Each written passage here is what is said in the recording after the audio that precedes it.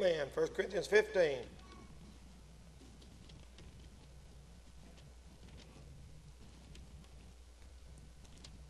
We'll look here at a verse of Scripture here tonight. Here in 1 Corinthians chapter number 15. And I want to show you something here in the Bible. One verse of Scripture. And I want you to look at this tonight. This will be a good truth for you. We settle down in here in the Bible on Sunday nights like this, and you'll get something that'll help you this week if you'll listen. If you sit there and think, oh man, when's this going to be over with? I want to go watch the ball game, or I want to go get something to eat. Or you ain't going to get nothing, and you're making yourself miserable. You might as well get it tonight, so listen. 1 Corinthians 15, and look at verse, way on up there in the verse, number 19. 1 Corinthians 15, 19. Everybody knows this verse, but I want to give you a thought out of it tonight. If in this life only we have hope in Christ, we are of all men most miserable. Miserable. I want to preach tonight on the subject, 5 miserable men. Miserable. Just listen to that word, miserable. You ever hear anybody say, I'm miserable? Have you ever been miserable? Man, it's miserable to be miserable. I hate it. It's awful when you're miserable. Just the sound of that word. That's an old slimy, awful sounding word. Miserable. It's M-I-S-E-R, like miser. You reckon that miser is any kin to miserable? Miser, like somebody that just wants stuff and hoards stuff up? Yeah, I believe it is. Miserable. Miserable. The Bible talks about men being miserable. The word miserable means unhappy, uncomfortable, unfortunate, miserable. And I know people in America tonight that have nice houses and nice cars and nice clothes and nice looks and health and everything, but are miserable. Miserable. I don't want to be miserable. I want to have joy in my life. And I found out how to do it. 5 miserable men. I'm going to show you these in the Bible. You don't have to turn to it. It's going to be real quick. You'll be surprised how fast this is going to go if you'll listen. Number 1, the man is miserable who is dominated by self. Who is dominated by self. We are living in a time when people are addicted to pleasing themselves. Matter of fact, people are even taught, you do what's best for you. You do what you want. It's time you live for yourself. Lady called me one day, been several years ago. She said, Brother Danny, she said, I'm leaving my husband. And I said, why? She said, I've been miserable for a long time. She said, it's time I quit thinking about everybody else and started thinking about myself. I said, you've been going to some kind of college, or you've been hanging around, you've been watching some. I said, you've been infected with the wrong kind of belief. You've been infected with false doctrine.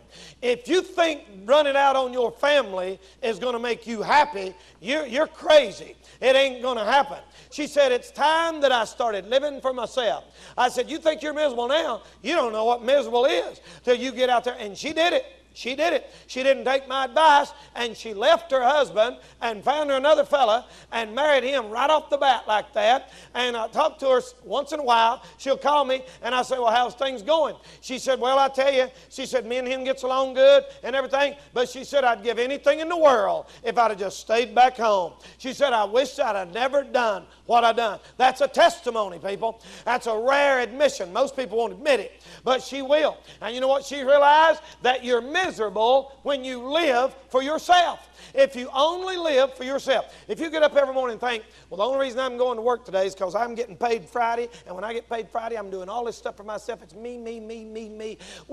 This is the most selfish generation I believe this world has ever seen. That's why people can't get along in their marriage. If some of you people get divorced from yourself, you might could get along with your mate. You know that? That's right. That's what's wrong with a lot of people. They're in love with their self. Self is flesh. flesh. Hey, heard about that? Let me show you the attitude we have now. And if you work with kids, you'll see this. It's in you adults too, though. Teacher took these kids on a field trip, and she took all her kids on this field trip, and she took them to a farm, you know, and showed them things and everything. And she said, now here's the cows, and here's the chickens, and here's the barns, and here's the way they milk them, and here's the way. Done that about 2 hours, and asked this little girl. She said, now, honey, do y'all have any questions? And that little girl said, did you see my new coat? Did you see my new coat? You get that? If you ever work with kids, you know what that means. That kid never noticed them cows. It never noticed them chickens. It said, do you see my new coat? And that's what's wrong with our generation. The whole world can go to hell. The buses don't have to run. We don't have to support a missionary. We don't care about church on Sunday. Did you see, have I got this? Did you see my four-wheeler? Did I get to go to this ball game? Did I get to go here? Did I get that? Listen, you are miserable tonight when you are living for yourself. Say amen right there. A man that is dominated by self is a miserable man. Listen, you know what you need to do? You need to, every day of your life, make yourself do something that you don't want to do.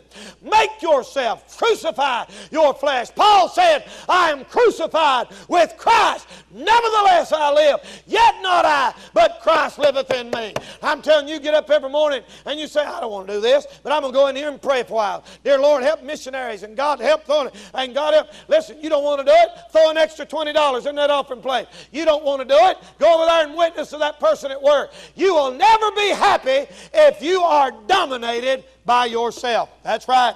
Amen. It's the flesh. It's the flesh. You're like them two little boys that said they was riding one of them, both of them trying to ride one of them little horses at Walmart, and they was on there like this, and they couldn't. He said, if one of us get off here, I could ride this thing better. Amen. That's us. That's human. That's the flesh. Amen. That's the flesh. One of us got off here, I could ride better. Yeah, you get off. The flesh is me first, you next. That's human nature. And brother, we need to make up our mind. We don't want to live like that. You know, when people, you go to a counselor and they tell you to be yourself, that's the worst advice you can give some people. Just be yourself. No, don't. Amen. Listen, amen. You're awful. You're awful. I'm telling you something, brother. Listen, we need to understand that. We need to understand tonight that the flesh, you're dominated by the self. Number two, let me show you the second miserable man. The second man that's miserable is the man that's deceived by Satan. Deceived by Satan. Deceived as to the way of salvation. Your Bible is to show us the way of salvation. Somebody said this. Somebody said, oh, Jesus was such a wonderful teacher, and I'm so glad He come to show us how to live. They're deceived. Jesus didn't come to this earth to show us how to live. He didn't come to this earth to show us how to live.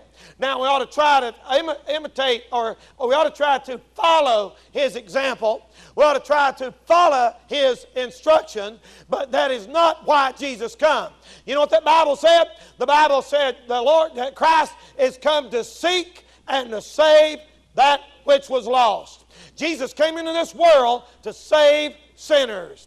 He did not come down here to say, all right, you live like I live, and I'll see you in heaven one of these days. That ain't why He come. And a lot of churches think that. You'd be surprised at the churches tonight who think, well, if I try to live like He lived, I'll go to heaven when I die. No, you won't. Number one, you ain't going to live like He did. And number two, the best you can do still winds you up in hell. If you could live good enough to get to heaven, He would have just lived a good life and then went shot up to heaven and never died. You know why He died? Because me and you can't live right.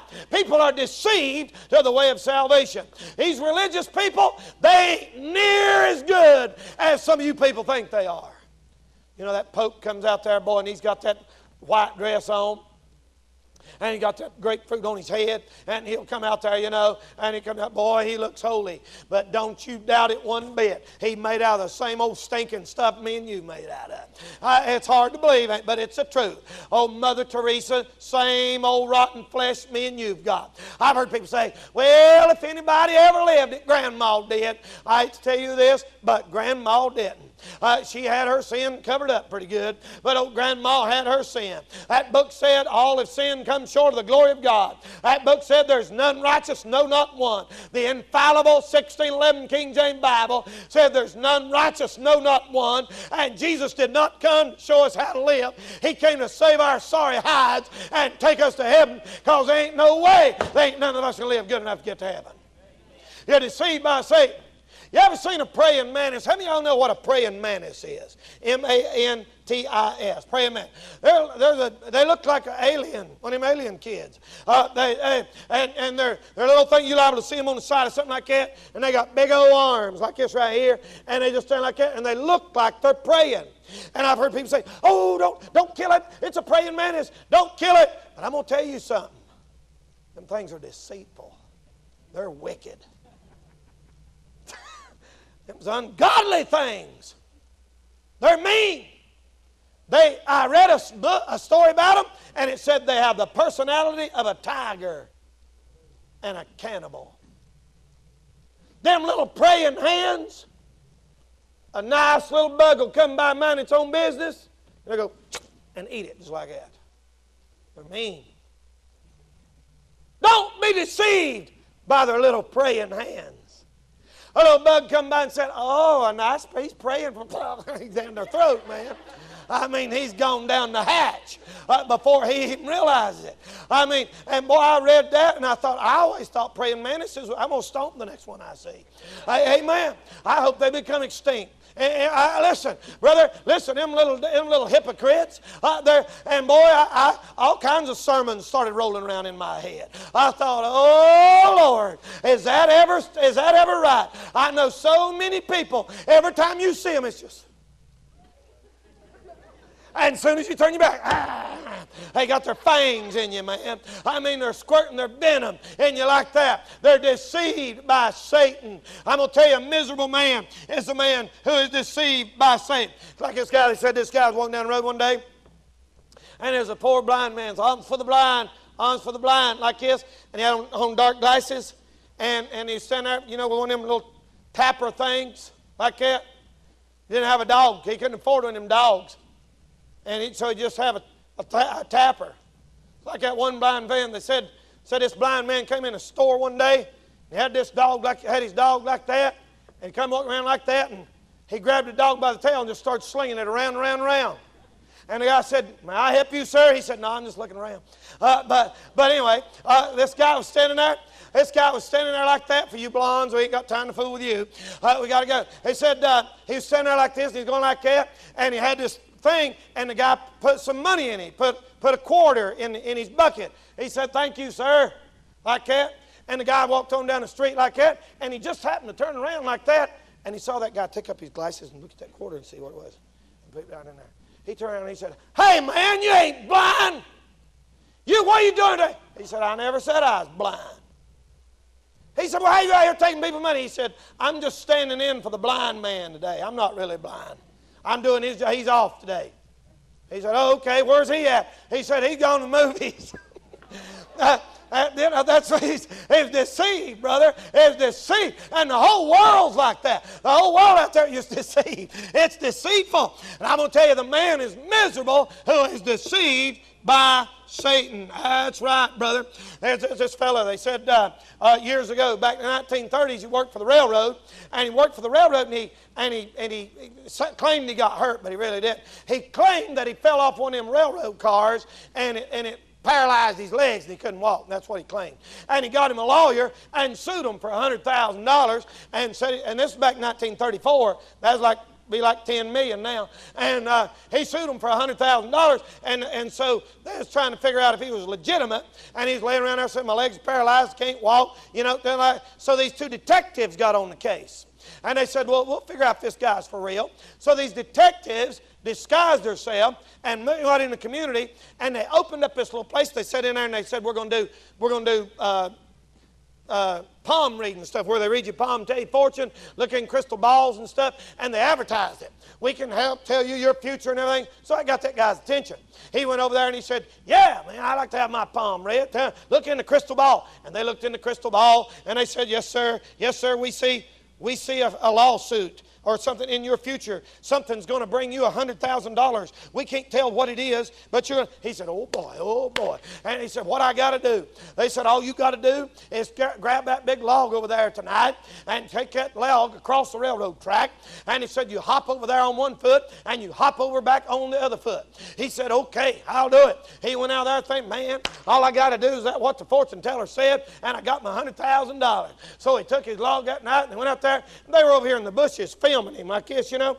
And he hopped across that railroad track like that. And then he come back on the other way like that, you know. They had it all on film. And, of course, he didn't get anything. You know what? He was trying to deceive the system, and they deceived him, and he wound up being, you know what that's a picture of? Deceived and being deceived. The Bible said in the last day they'll be deceived and being deceived. While the world's deceiving people, they're being deceived. It's like rock singers. You kids know rock singers. You know a lot of them rock singers think that the devil is going to give them a special place to reign in hell. I've got pictures of rock albums where they say, we're going to serve Satan. Y'all catch it up. We're going to serve Satan and we're going to reign in hell. Them idiots. They get down there and they think on the back of their album it says, we're going to reign in hell. And you know what they think? They think if we deceive all these kids and take them to hell, when we get to hell, me and the devil's going to be cool. We're going to run the place. But alas, what they don't realize is when they get to hell, they're going to be down there burning just like everybody else. While they was deceiving people, the devil was deceiving them. I'm going to tell you tonight, the devil don't play fair. You get out here in the world messing around, it'll burn you a blister. It'll take everything you've got. You are deceived by Satan, and you'll wind up being miserable. Say amen right there. Right. Number 3, the man that is defeated by sin is a miserable man. You lose your vision. Samson is a perfect example of a man being defeated by sin. Samson, the strong man. And Samson was defeated by sin. Boy, old Samson, you mamas ought to tell your kids the story of Samson. Brother, they'd chain him up and they'd lock him up to a gate or something. So that old boy would get up, he'd pick up the gate and walk off with it. I mean, he killed 1,000 men with the jawbone of an ass. Like that. I mean, just blow, smote them hip and thigh, is what the Bible said. Can you imagine 1,000 people like we had over at the youth rally, and me just take an old jawbone, and just go down there and pow, pow, pow, pow, pow, pow, pow. You talk about an action movie. You talk about Superman and Spider-Man and all that. Listen, they couldn't hold a line. They're just pictures of Samson. They're just little copycats of old Samson. I mean, that old boy had the world by the tail, man. And you know what he done? He fooled around and got his hair cut in the wrong barber shop. And he messed around with that old woman, Delilah. And boy, she got there. And Delilah was in cahoots with his enemies. And you boys don't never fall in love with a woman that's in good friends with your enemy. You're either listening real good or you're just backslid. I hope it's the first one. Say amen when I say something like that. Listen, don't never marry a woman that likes your enemies. Amen. Thank you, fellas. If she's in cahoots with your enemies, see, here's the way it went. Her kinfolks come around and said, we got to find out how's he stay so strong all the time? How's he stay strong? She said, let me handle this. So she's sitting there and she's all perfumed up and prettied up. Samson comes in and she says, hi, Sammy. I don't know how to do like a girl does. I mean, it's wicked as hell, just like that right there. Hi, Sammy. You had a neck massage lately?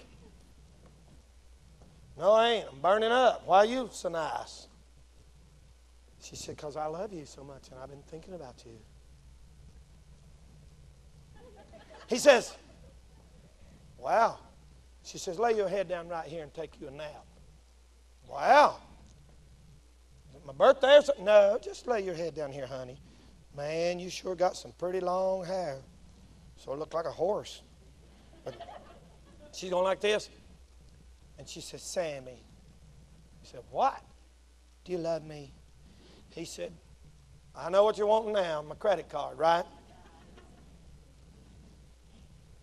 You better watch. When they're coming up nice to you like that, they're reaching around and got their hand in your pocket wanting that billfold, fella.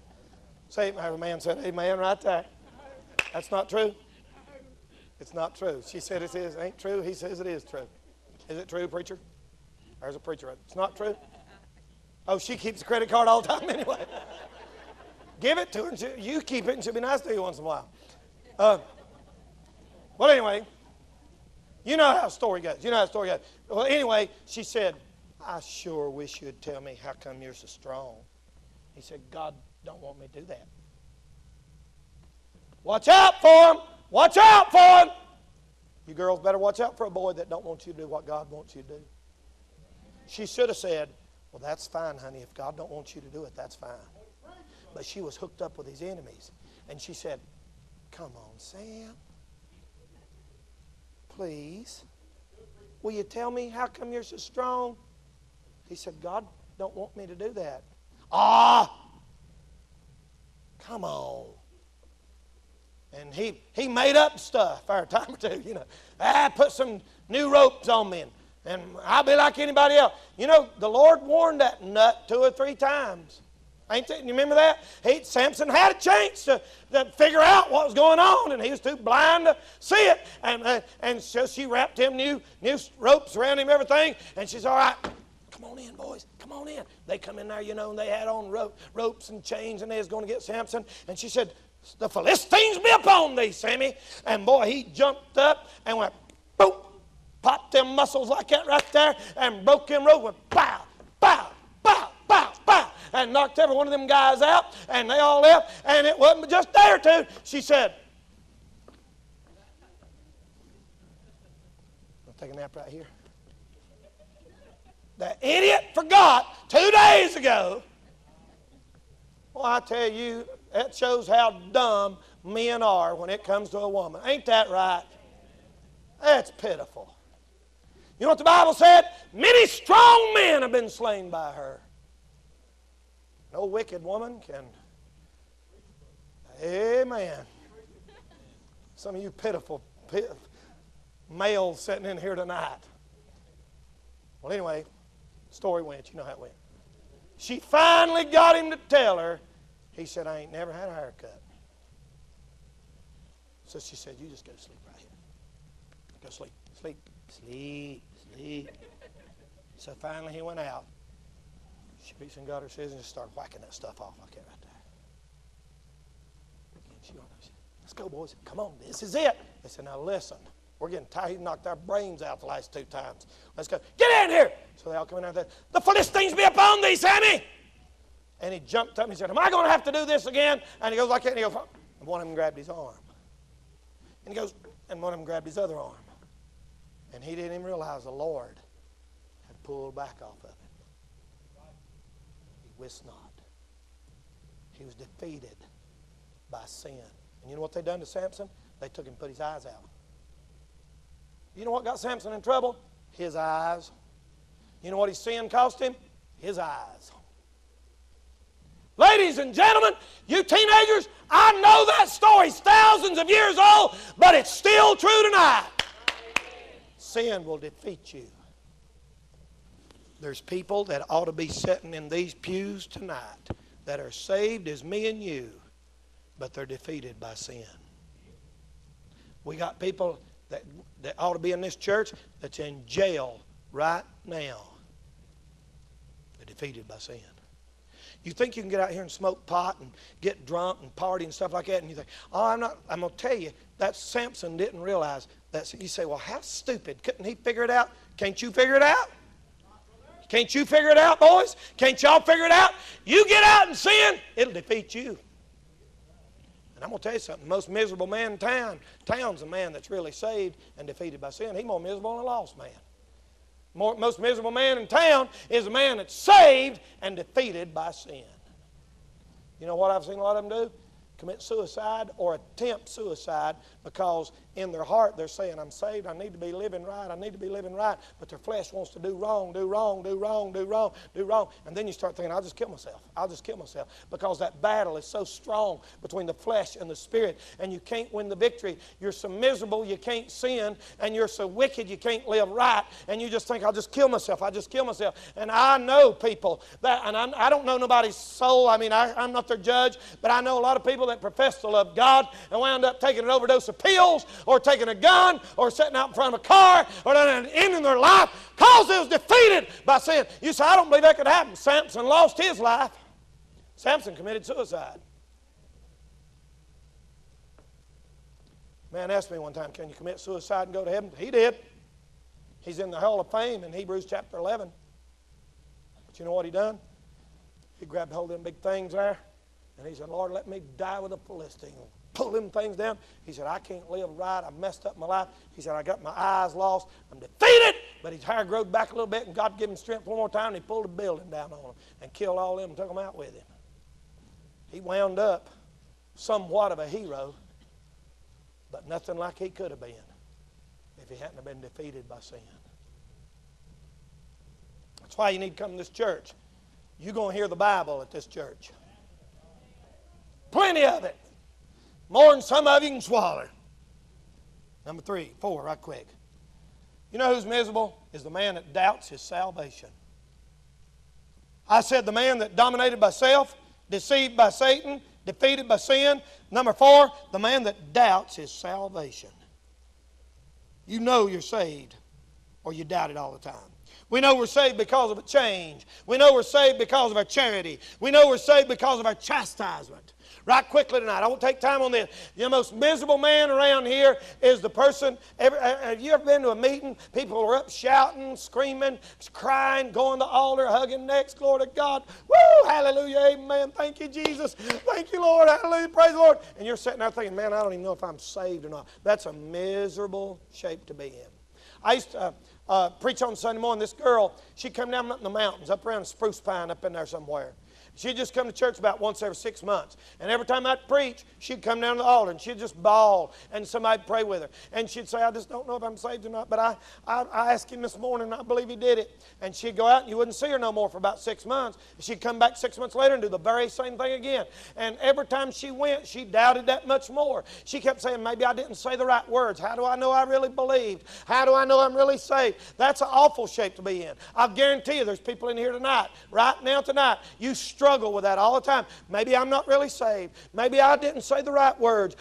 And if the devil knows that'll work on you, he'll just grind it in and grind. See, if the devil finds out you've got a weakness, he'll drive you crazy with it. Now, look here tonight. Look here. And girls usually have more trouble with this than men, female, because they're naturally more feeling-oriented and emotional stuff. And so a lot of times a woman will doubt their salvation more, especially if you got saved when you was real little and no great change come over your life. And you'll start thinking, well, maybe I ain't even really saved. Maybe I'm not even really saved. And the devil gets you out here and you'll do something wrong and you'll think, maybe I'm not really saved. And then the devil will get you out here and say, if you was really saved, you'd have never done that. If everybody in the church knew how bad you was, you're going to hell. You're going to hell. But I'm going to tell you something here tonight. We are saved. What does the Bible say we're saved by? We are saved by grace through faith. That not of ourselves. It is the gift of God, not of works, lest any man should boast. I'm saved tonight not because I'm a preacher. I'm saved tonight not because I can't go to church or carry a King James Bible. I'm saved tonight because there was a time when I was 18 years old. I trusted the Lord to save me. He said He would. By faith, I believe He did. And that's all I've got to go on. That's all you got to go on. You can't go by how you feel. You'll feel saved one day and not saved the next day. We need to take about an hour sometime and deal with this. Because the more you doubt, then the more you doubt. And the more you try to get saved, the more you doubt again. I think you better just go back there and say, look, if I had to die right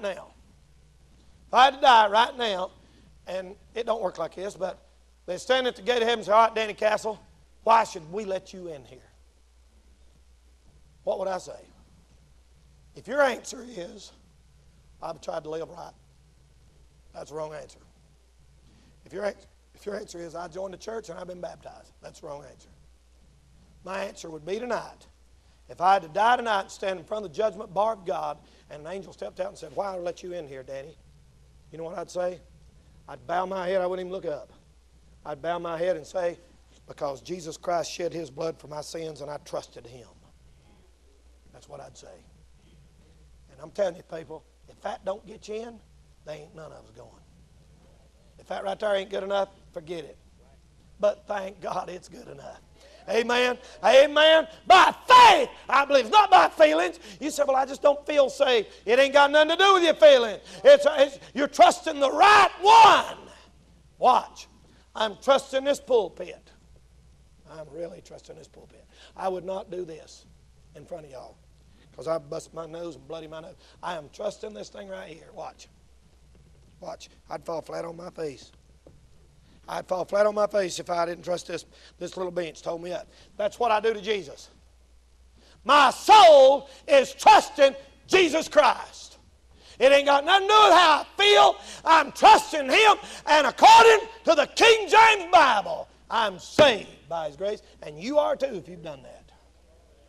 Now forget it. Quit whining, quit worrying, start acting like you're saved. The man that doubts his salvation, the last man tonight, is the man that's dead in sin. You know, a person not saved, they're dead in trespass and sin. The Bible said, she that liveth in pleasure is dead while she liveth. The Bible said, you were dead. Now you're alive in Christ.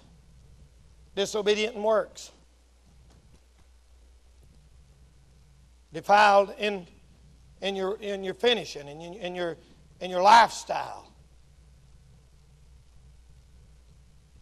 They said, Aristotle quoted one time, even God can't change the past.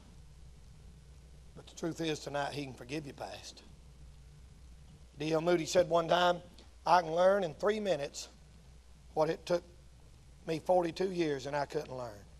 Number one, I can do nothing to save myself. Number two, God don't expect me to. And number three, Jesus did it all. He said, I can teach you more in 3 minutes and it took me 42 years to learn. Number one, I can't do anything to save myself. Number two, God don't expect me to. Number three, Jesus did it all for me. I'm going to tell you something now. Brother, y'all come on, Brother Jason. I'm going to tell you something now. If you get a hold of that and believe what I just said, it'd do you more good than me giving you $1,000 tonight. If I gave you $1,000 tonight, wouldn't you feel? I've heard people say, money don't do. The truth is, it does make you feel good. I mean, it don't last long, but it feels good to get it, don't it? Let somebody give you $500, see if you don't feel good. Ain't no use lying about it. But you know, if you get a hold tonight of what I just said, I can't do nothing to save myself. God don't expect me to. And Jesus, He's already done it for me. You could leave out of here tonight saying, Lord, God, I'm glad I went to church tonight. I'm ready to go to work tomorrow and face the world. I've got something to live for. I'm not going to be miserable. Let's stand, bow our heads for prayer. Amen. Every head bowed, every eye closed.